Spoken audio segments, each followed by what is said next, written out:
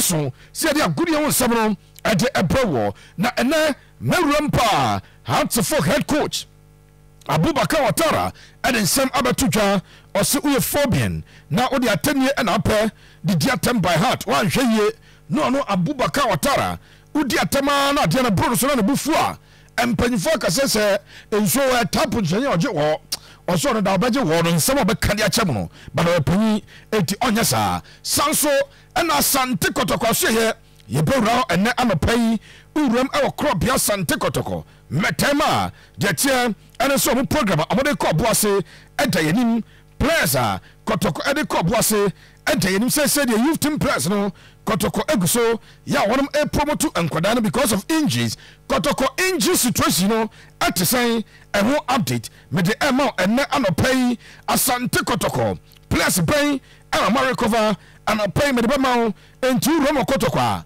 good news bad news Kotoko one more empire game area on Baba Kumasi on Thursday no masako Uncle Pia Obuasi on Saturday and when you know discussions are and I pay ede amawo name mint me sosie Abraham sosie and from the Parliament of Ghana Niankokwe Juma anso ni nyina say Ghana wouldn't say I got 10 days now the Black Stars of Ghana now omo ebo omanity adu Sudan and so our Ghana the first leg of games ayebo double header na ni nyina Ghana yen ana yebo on the 11th at home now on the 15th yakwa away game no 2 weeks ni any aware of the venue sebakoso I the Matthias Benghazi Stadium in Libya and as I came Abacoso, Ghana Diano, Ebesi ne, young confirm ye, and for my opponent, and Ramaya checks in Rome Sudan. Still, almost a Ghana and confirm venue, and from Amo, Nemum, the CAF inspection team, after so much checking both the Accra Sports Stadium and Cape Coast Stadium, no, the Chelsea Cape Coast Stadium, almost passing about 90%, and Accra Sports Stadium. Man about 60, but you same paying for so many jumbe bia. Nan yoma kakra, resi what the Accra Sports Stadium no. Ombe wajma, na bia game apostle, and Accra Sports Stadium mama, and no aye de ekoso. It don't some any tuja, na Ghana Football Association, and the Ministry of Youth and Sports. One okay, seka from penny for, and the final approval. The American said both the Cape Coast and the Accra Sports Stadium and receiving conditional approval. But as I said earlier, Cape Coast General a higher percentage, about 90%. Accra General about 70%. And Yama Musamunyano, Ninano Ayadia, GFN and Ministry and NSC, I crowd of somebody here, Nayam Fan Tuja, saying His Excellency Nana Adodankwa Akufo-Addo. This was said about 3 weeks ago on this show. Say Onwankasa, I intervene. Onwankasa and the CAF General Secretary and the CAF President Atwin Komo say Obama Maimwa. In terms of sika, yen spend our sports infrastructure hono me buy me nya Ghana brokra maye bebrebe na se akwa kobo bo e wa bontrede e baye nim kwasesem entime no kasa sesie e ade a kafofo wo mo ajatum se Ghana e bo game e wo Ghana aso se game ba so Cape Coast anase Accra kafofo no wo mo ejiri se ke ba so Cape Coast abeboa but the Ministry of Youth and Sports for no enem panyfo na aka no e se game ba so e wo the Accra Sports Stadium we etemeti don't some the National Sports Authority wo mo provide update e the state of the Accra Sports Stadium na state of the Accra Sports Stadium no National Sports Authority wo mo enso e de update e de aba minim senana o pictures in the video na nanka o de atoso enso ede amame enso say urum e the Accra Sports Stadium me o kasa sese no e ade a empanyfo ayadwuma e ho na ohwe emfonyira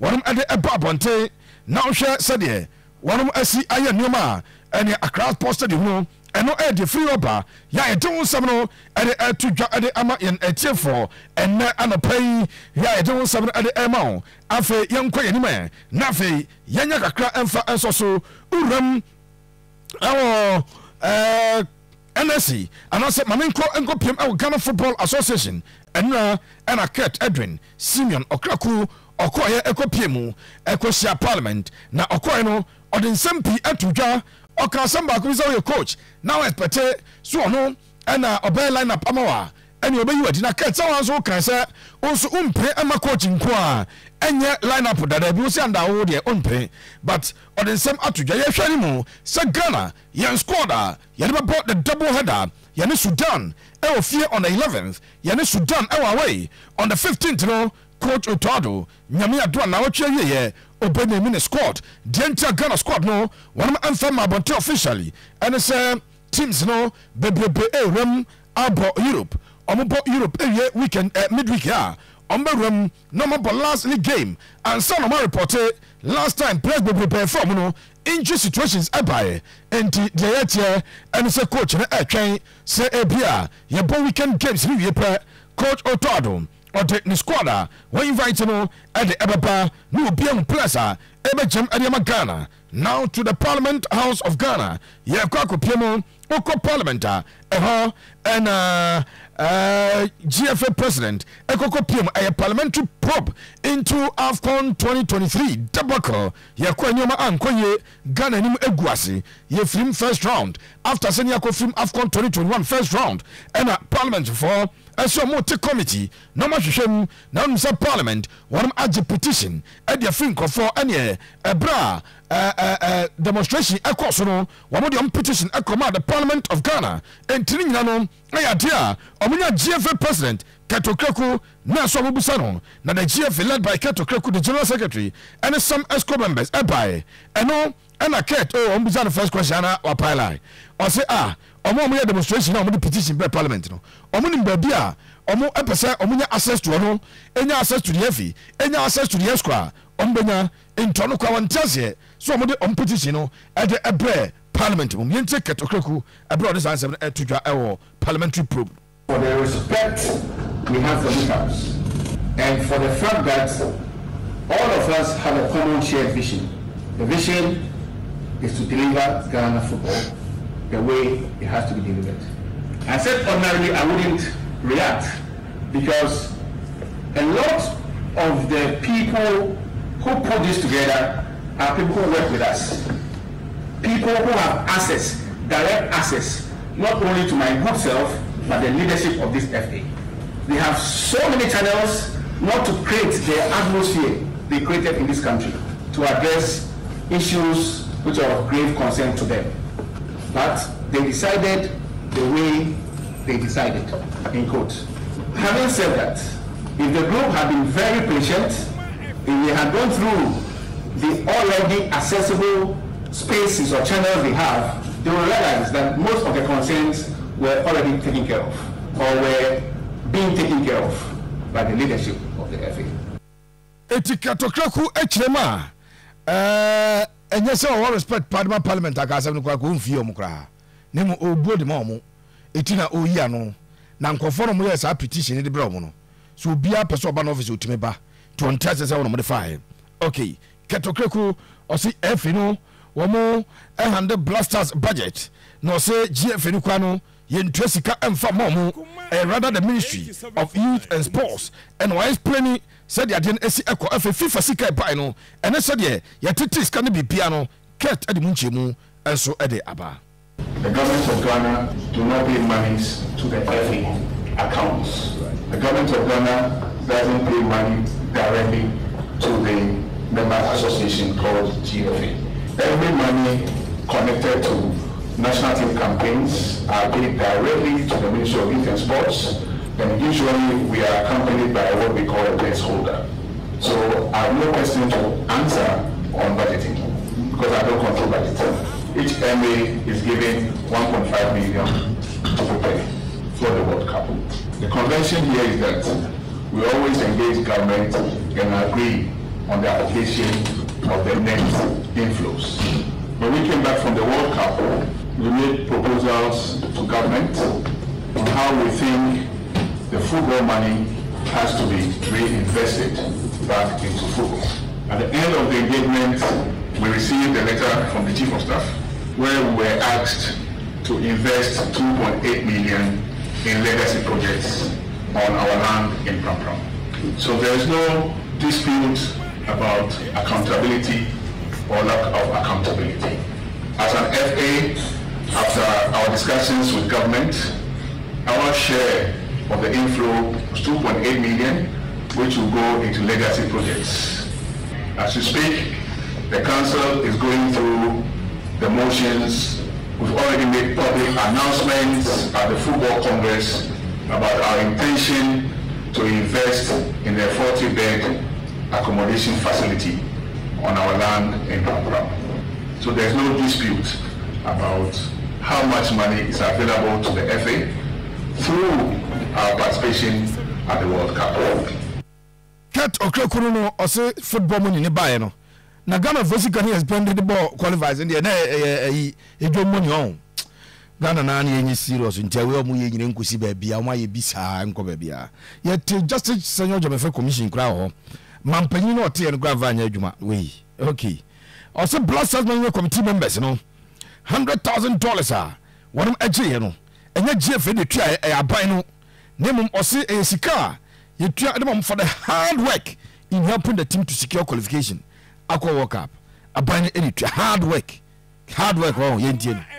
Can dispute the role of a management committee in the management of our football.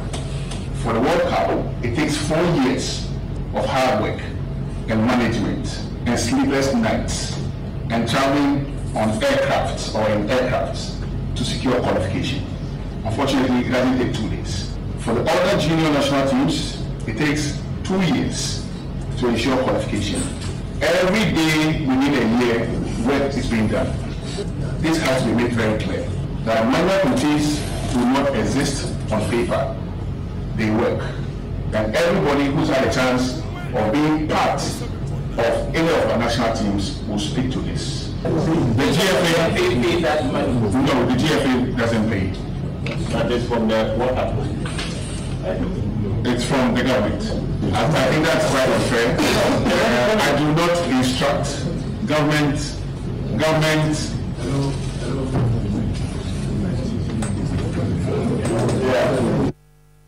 And ticket as a Omiyajuma 4 years, which is not true. You are in that time, KB pass 4 years, and you know, correct.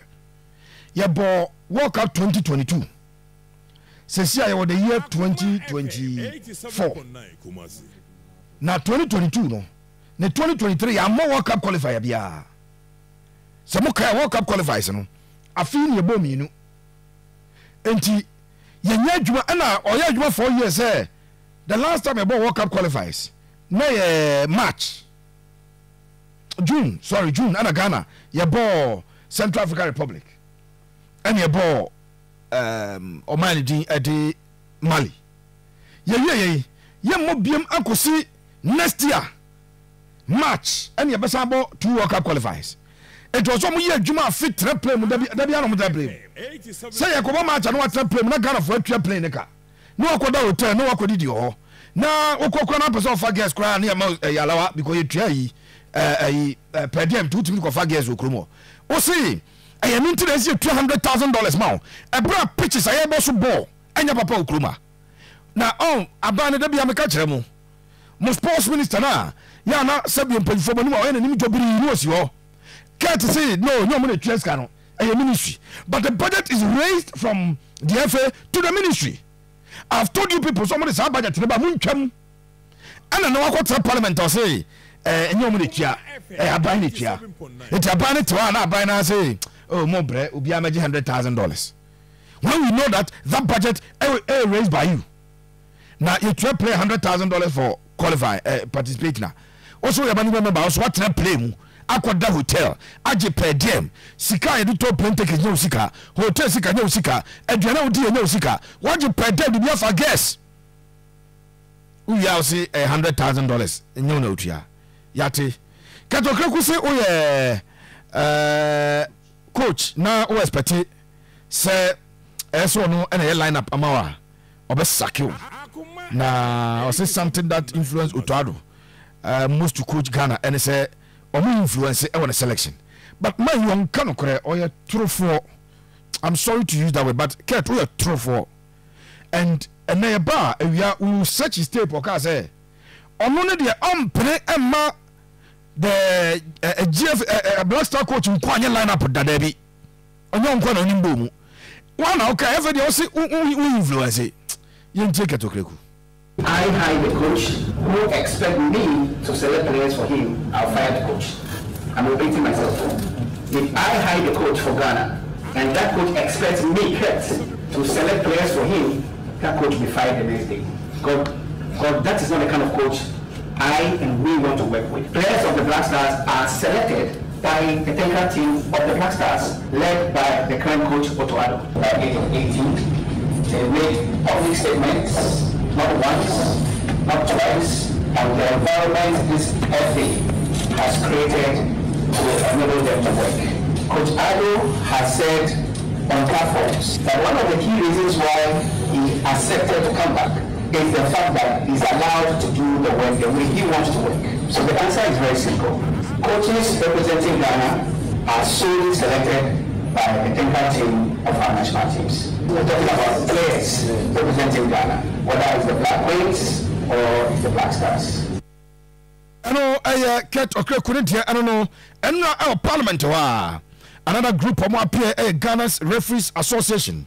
Now omudino Referees Association of Ghana okana rag makajo zo munchenji no because rag de nya de papa enti omoso ebai na chairman for Referees Association George Seja one na on parliament edin komoyi and also allowances edimomo edi omo games you know 1,000 Ghana for the Premier League 750 for the women and Division 1 referees per match and I'm paying for okay based on baby awokono obi efrin kran ekwa obi frin kran ekwa Kumasi obi frin kran oba Eastern region the fans also there scan there omo etwa sika nyina pe edemom based on baby awokubia no we George Seja referee na nsamo de tudwani.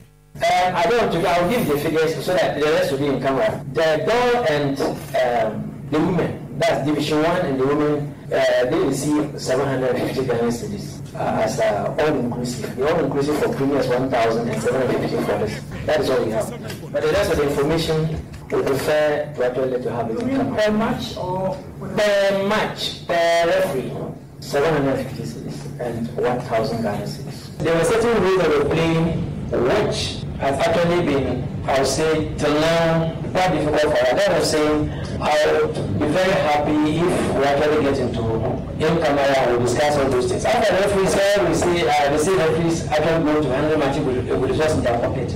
I know firmly that the good ones there know that that is a very bad attitude and that is not something that we support as an association. No, we don't support it.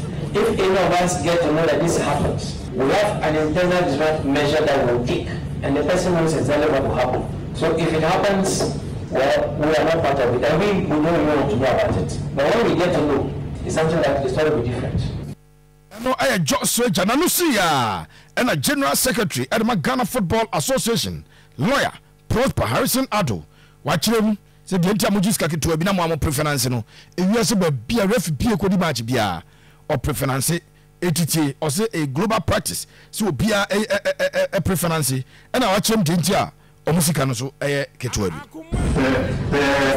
The convention and across the world on FIFA CAF and every NBA, referees are to honor the matches before it is calculated over a period and then they are paid.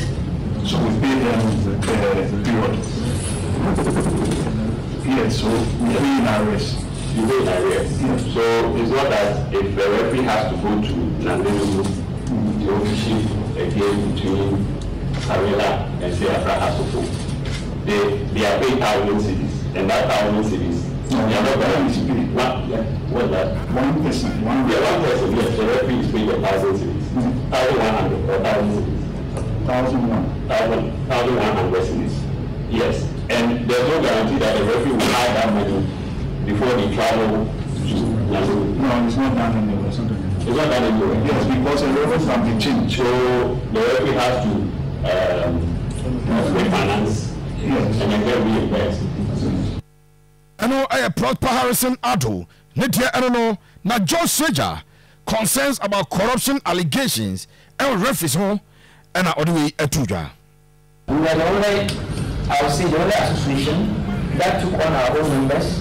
77 of them were caught and they were disciplined. I'm sure all of you understand and know exactly what happened.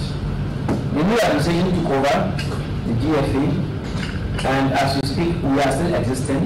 We are a referee body, we are taking care of our members. But first of all, I just want to say referees play a critical role in maintaining the integrity and fairness of football matches. However, in Ghana, some challenges faced by referees have contributed to the decline in football. Within ourselves, you know, in 2018, everybody knew what happened. We went down to ground zero. So we started all over from 2019. These challenges affect the quality of officiating, which in turn affects the overall performance, reputation, competitiveness of the domestic game. Here are some of the key challenges that referees face in Ghana. They have to stay far away for the next 10 years. It's not it. As a matter of fact, we know that it's a perception until one is caught. Those who are caught were sent away. At the moment, we don't know if there are any members doing anything behind the scenes, under the table. No, we don't know. But when anyone is caught, they know what and how we will take them through. Referees are also accused of accepting bribes to influence match outcomes, favoring certain teams. This unethical behavior severely erodes trust in referees. Referee George Seja, necessary allegations way a hamu pound. Now importer a dear referees said bribery needs anyone area. It will have an impact on us negatively in the sense that how can a media person who is sitting in the stands be able to predict that this will happen and this will happen and this will It means something has actually happened off the pitch, under the table. So they are not implementing it for a particular print. I don't want to call it blueprint. If such a thing is noticed by either referee association of Ghana or no GFA, if they get to know happening of this, there will be an investigation to be conducted immediately for the corporate to tell us. But will the journalist be ready to avenge himself or herself?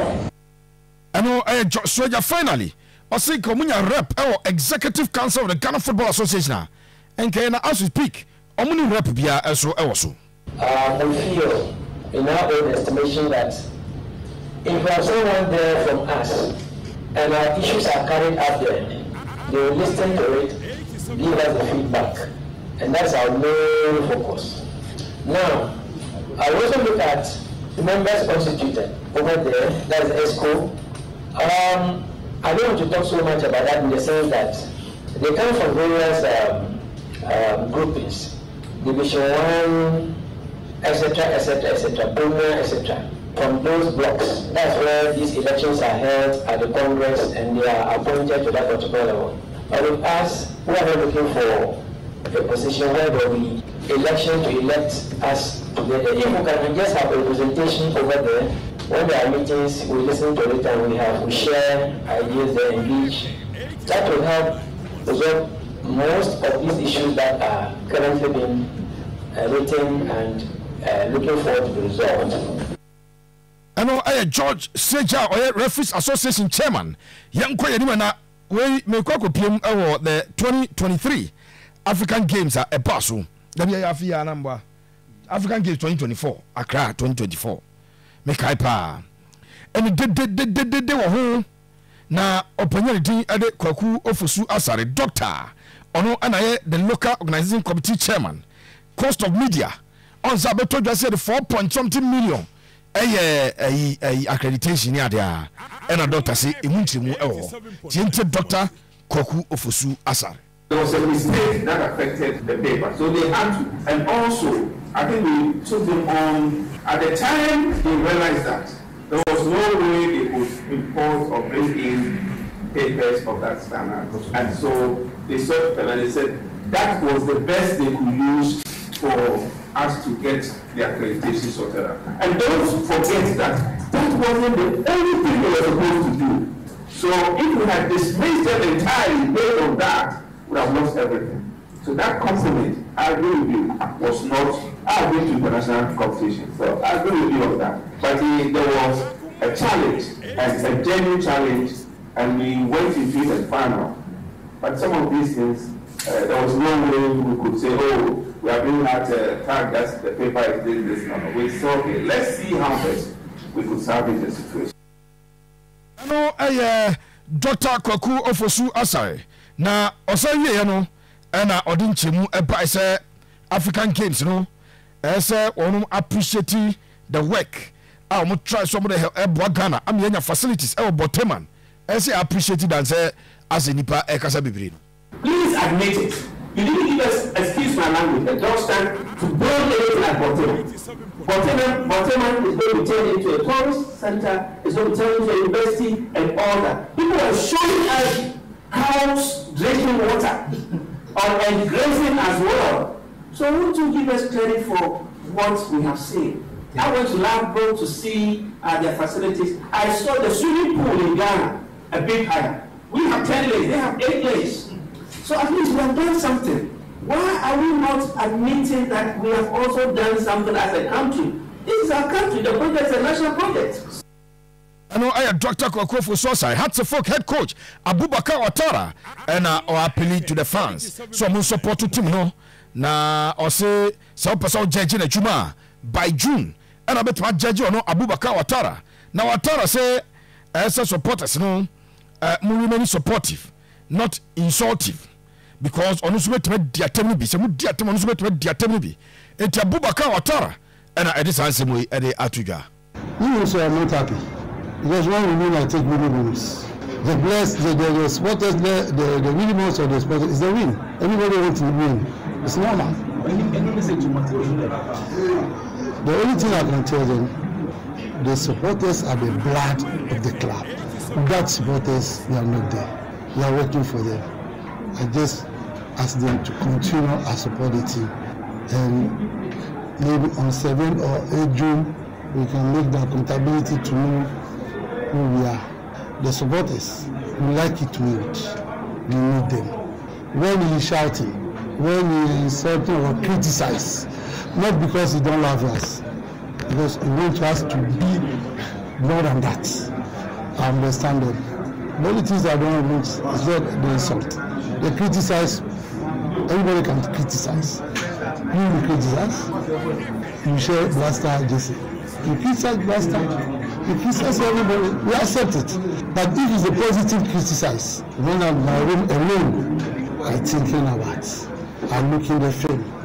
The criticize, if it's a positive, I take it. But if it's an insult, because we don't have any school, any university in the world we are learning the insult. Everybody made the insult from his family. You understand? But it's not necessary. See, I tell you, you have to it would be dear Tama, or there's only maybe Ufra, coach, top scorers, Ghana Premier League.